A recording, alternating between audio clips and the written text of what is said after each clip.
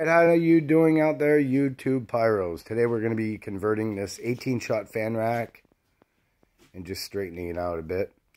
I got my buddy over here who's going to help me out while I take the video. And all we're going to do is pull off the sideboards and pull out the staples and then screw it all back together straight up and down and use it for hand firing. I figure it's going to be a little safer. So you can go right ahead. Should be pretty simple.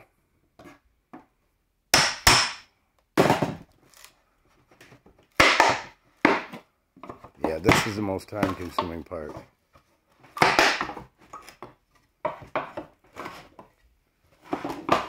He's just going to pull it apart. Then we have all the staples, as you can see.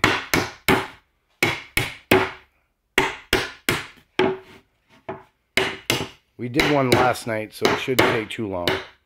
I wish I could help, but I didn't have anybody to do the video. So I have to do the video.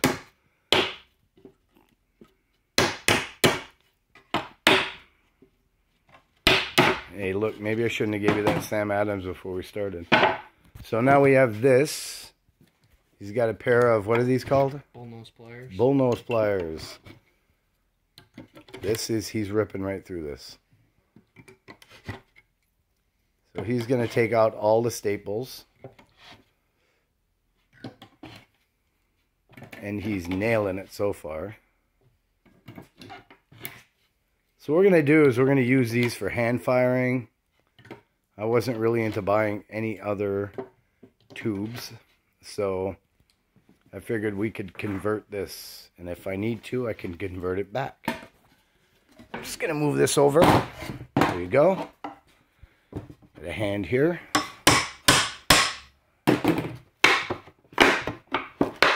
Oh yeah, this is going to go fairly quick. I'll hold it all together here. All right, same thing.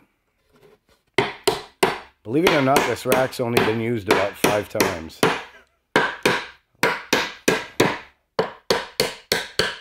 Yeah, that would hurt. I wouldn't feel anything. Hey, nice work on the staples this time. You can tell practice makes perfect on that.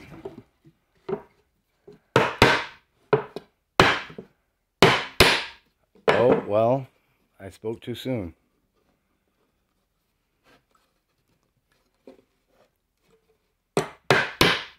Perfect, perfect, perfect.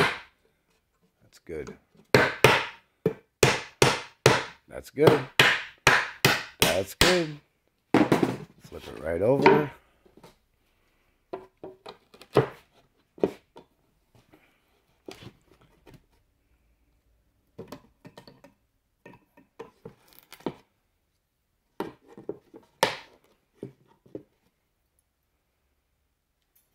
Couple more.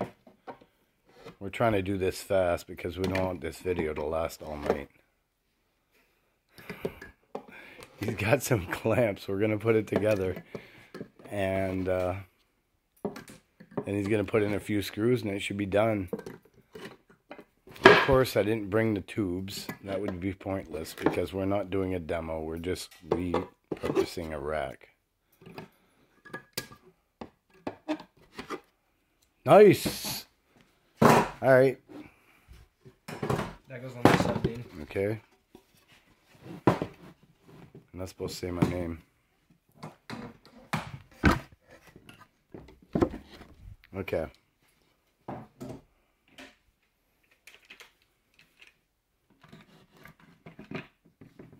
So he's going to put the clamps on there to make sure everything is held together, solid.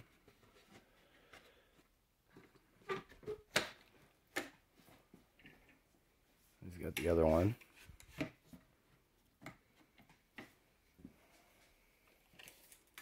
He's just going to measure on the sides to make sure we're good. We're about the same distance. Just got a couple of screws.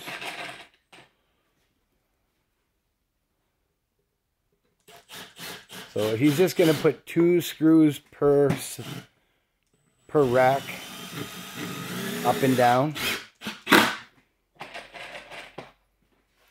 Because we talked about this yesterday, and we can convert this to whatever we want. A lot easier to take it apart when you use screws instead of staples. Exactly. Good point. It's a lot easier to take it apart when you're using screws. These came from pyroboom.com. These were about $79 a piece, minus shipping. It's huge, and we talked about it, and so well maybe. Oh, this side came up big time. That's fine. We'll fix that. Okay. Yeah, this really came up.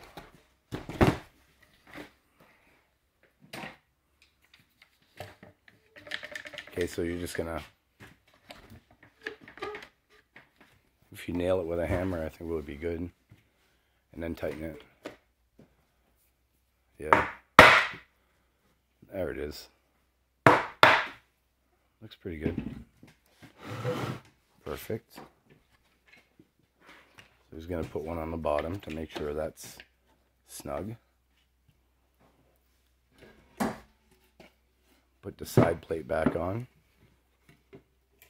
Take a quick measurement.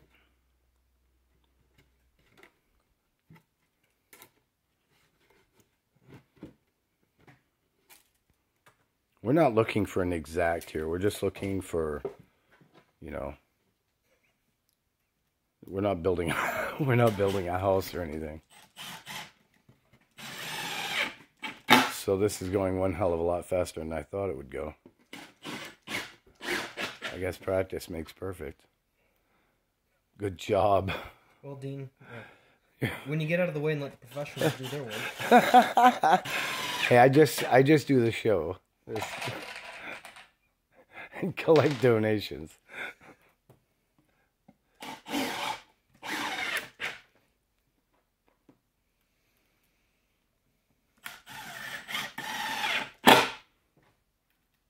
How many we got left? That's it. All right, there it is. There's one completed up and down. So now these guys can hand fire.